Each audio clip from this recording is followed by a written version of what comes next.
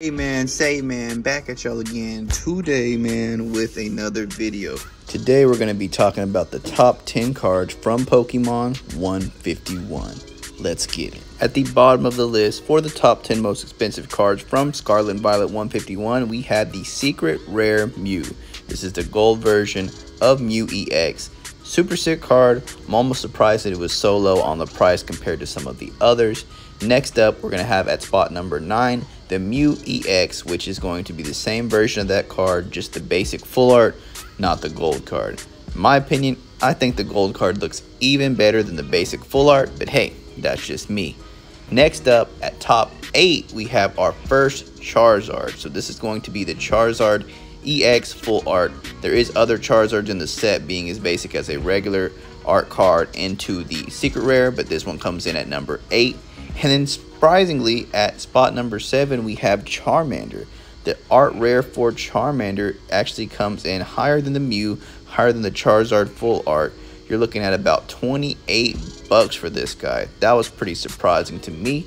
And next up, we have Alakazam. Alakazam has always been a sick card. When this set first came out, this card was trading around $20. So we're seeing an upward trend for this card. I kind of expect it to be in the $50 to $60 range.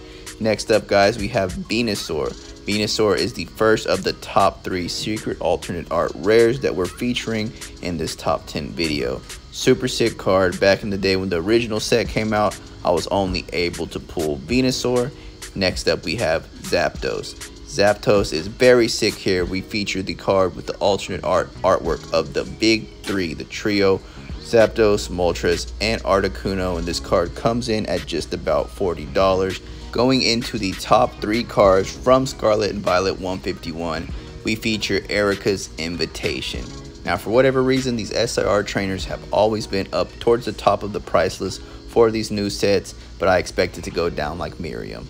Next up, second to last, we have Blastoise EX. This is the big boy from the top 3.